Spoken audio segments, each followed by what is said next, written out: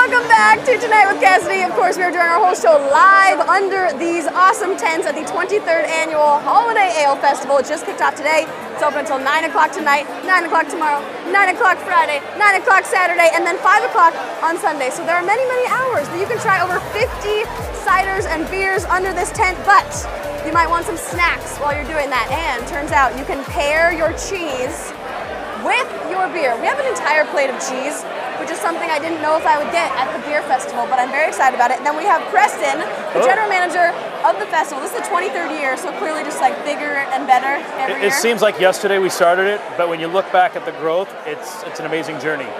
So have you always had cheese pairings at the festival? We've had cheese for about 8 years. There was a time when I wanted to learn how to make cheese, but instead of getting the homebrew kit, I just went and interned at a cheese place for 8 months and drove down at 4 in the morning and learned how to make cheese.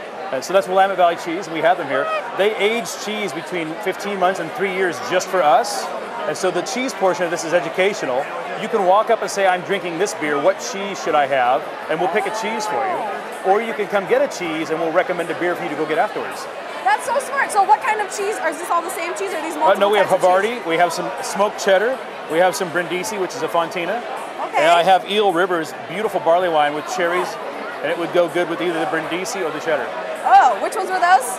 That one or that one? Try this guy right here. Sure.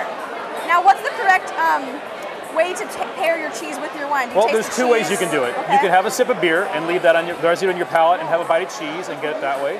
Or you can have a little bit of the cheese and leave that on your palate and sip the beer. And you'll get two different confluxes. You can get a comparison or a contrast. The cheese is very delicious. Yes. So you get the collision of two different flavors. Yeah. And then if you reverse it the other way and have another sip of beer, and now have a bite of cheese, you'll get a different note from the cheese. Cheese and beer, you're getting smarter. Delicious. Do you have any favorite beer and cheese pairings here so far? Whichever one I'm doing at the time, because I find them all delicious. And then do people pay extra for the cheese pairings, or do they just come over and... That's complimentary on the house. It's about the education. So you buy your ticket, and should people buy them just at the door at this point?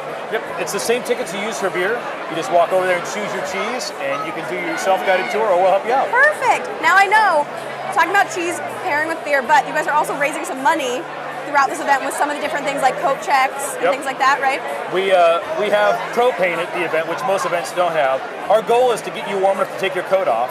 You can check your coat for $2, and at the end of the festival, we take that money, we round it to the next 100, and we double it, and then we double it again. And all that money goes to the Children's Cancer Association, specifically for earmarking at the hospital for the children who are there during the holidays. That's amazing. Thank you guys for doing all this wonderful work, putting together an excellent festival, and like you said, it is actually warm in here. Like, I'm in my Christmas sweater. It's like the perfect level. I don't need a jacket. T-shirt weather is fine. Yeah. Excellent. Thank you so much, Preston. Thank you. And cheers. We'll be right back. Don't go anywhere because we're going to play a game with Santa Claus, okay? You don't want to miss Santa.